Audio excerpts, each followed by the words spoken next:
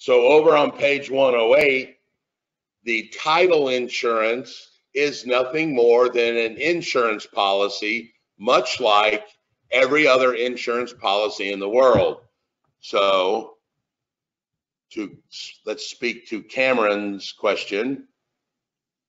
I'm going to write this word other insurance to mean things like health insurance, life insurance, car insurance, most of the other insurance that you think about. All of those other insurances protect you from future incidents. I'm going to have a car wreck, I better have insurance. I'm going to get sick, I need health insurance. Where title work only protects historical stuff that has already happened.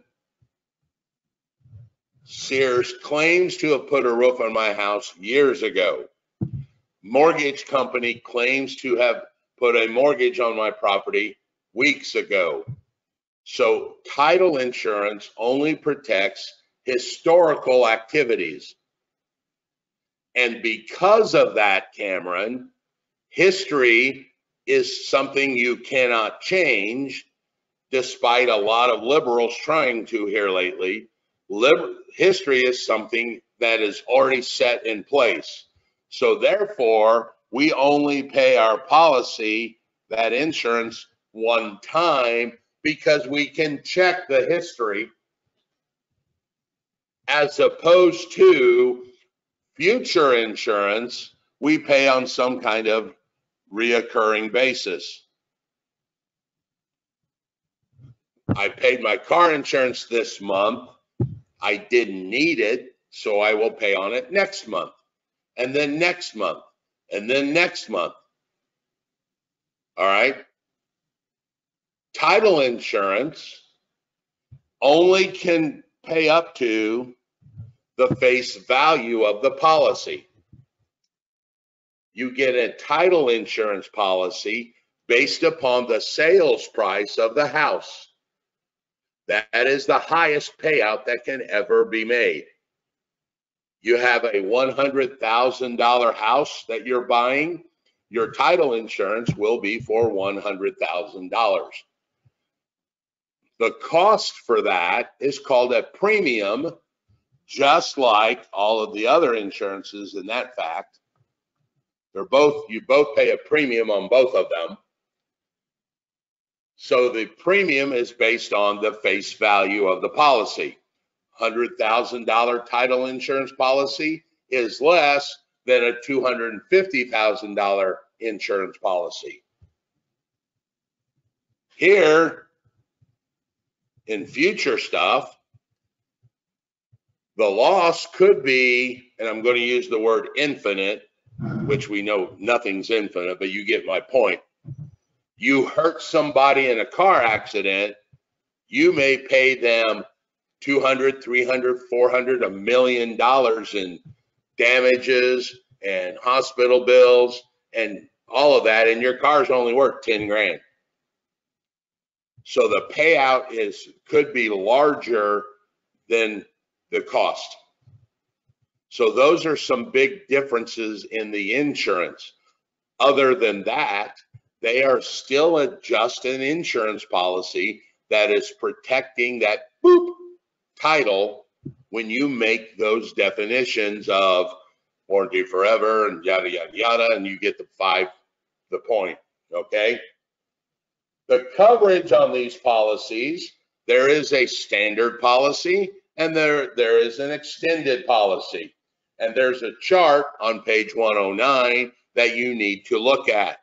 There is one in there that is really weird to me. It's called a forged document.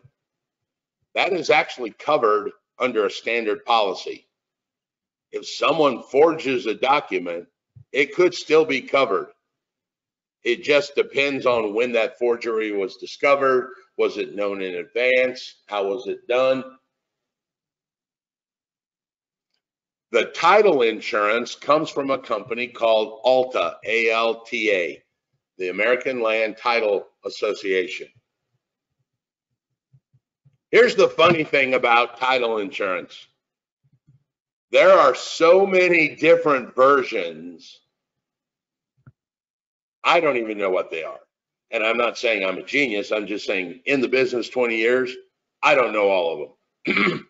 So literally, no joke, in our purchase agreement, there is a checkbox that says, give me the best policy I need. Check.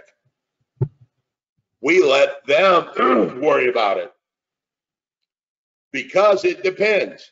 There's an Alta 98, an Alta 92, there's a Centurion, there's a Gold. It depends on the property that you're buying as to which policy. A great example would be you're buying a house in the inner city where there's no driveways, they park on the road.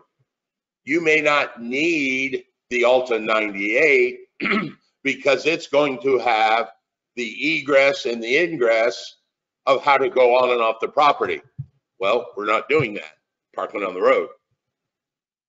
As opposed to buying 30 acres of farmland where you could drive off the road, down in the ditch and onto the farm in any place. So you may need some definition as to where that easement really is and where you can enter. That's just one example. So there are so many different things, we don't even worry about it. We don't even teach it. I just tell you, mark the box that says, give me the one I need, and let them worry about it. So it does offer protection against this statement. So you've got the standard coverage, you got an extended coverage, and you got other things that can be covered. Now there are two types of policies as well, because there are multiple people involved. They want to cover both sides. So we have this thing called an owner's policy, and we have one called a lender's policy. Now, both of these actually protect the buyer in definition. The owner's policy is the portion that says, I'm the owner, I will remove all the encumbrances, things like that. The lender's policy is the one that says, hey, we want all further assurance, we want the quiet enjoyment. So there's two halves to this policy. And the most common way that you see this split is the seller will pay for the owner's policy and the buyer will pay for the lender's policy. That is the checkbox in our purchase agreement. Seller to pay owner's policy, buyer to pay lender's policy. So there's two sides to this Alta title work. You know, this guy's might be 500. This guy's might be 150. That's a ballpark because it depends. Is it $1 million home or 100,000? All right. So there's two halves or types of the policy which covers each prospective person section. Now, I have seen a lot of times on deals that were cash, there's no lender's policy. You do not need a policy to protect the lender so that he can get repaid. Because what that policy's purpose is if that lender loans you 100 grand and there's something wrong, the insurance will give them back their 100,000 so that they're made whole and there's no issues. So if it's a cash policy or a cash deal, there are a lot of times when the lender's policy is actually not given or issued. Thumbs up. Are there any questions so far about the title insurance? One last thing I want to talk about is this thing called a Torrens certificate. A Torrens certificate. No, that's not right. There's a lot of times, if you've ever gone to a bar and they say, okay, we need your ID, and you show them a passport, that works because to get a passport, you had to have your driver's license. I love this art little thing. I just wish I was better at it. All right. So instead of us carrying our title insurance policy around, I want to move that because actually that would be over here. So instead of us carrying this title insurance policy all the time, we can actually get this thing called a Torrens certificate.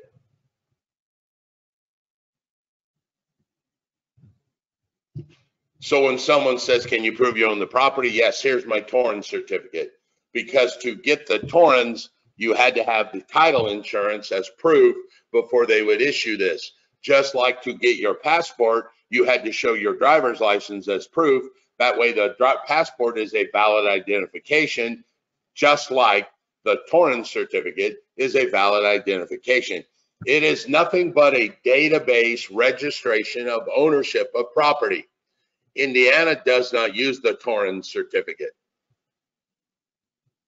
It would be nice. I've got a little wallet size certificate from Texas A&M. You know, you get the big wall one, and then you get one you can put in your wallet and carry around so you can show people, hey, look, I got a graduated from A&M. Here's my certificate. To get that, had to have the big one.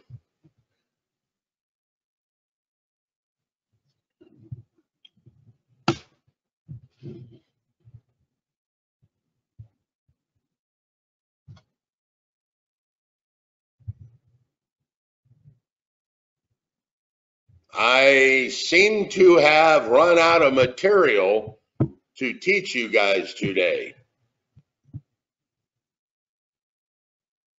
Are there any questions about the title work? Anything about title insurance?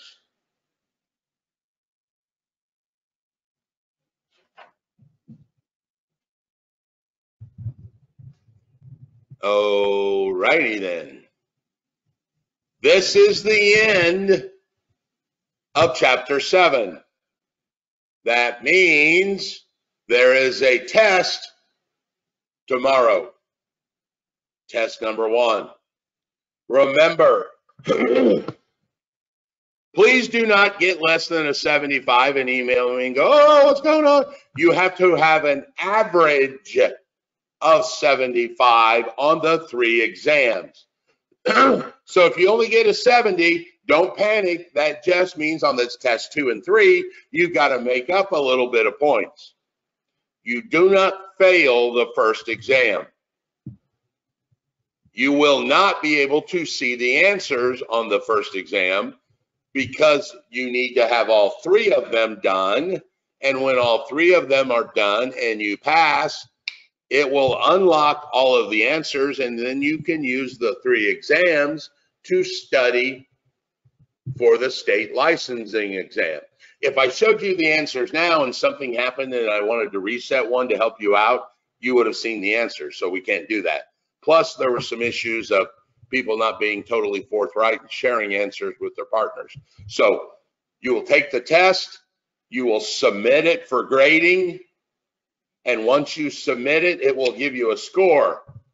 If you don't get a 75, don't cry, panic, moan. Just realize you've got to make up some points.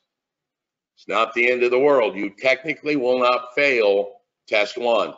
You technically do not fail test 2. Test 3 is the one where you need an 80 and you only got a 79. That's a problem.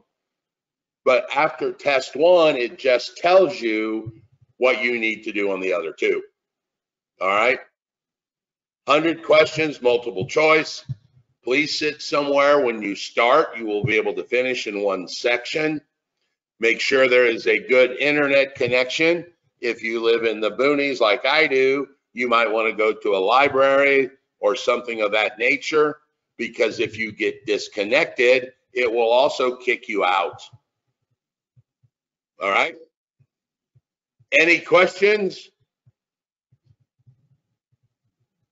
You guys ready? Here it goes. 3, 2, 1. Nothing? I'll see you guys later.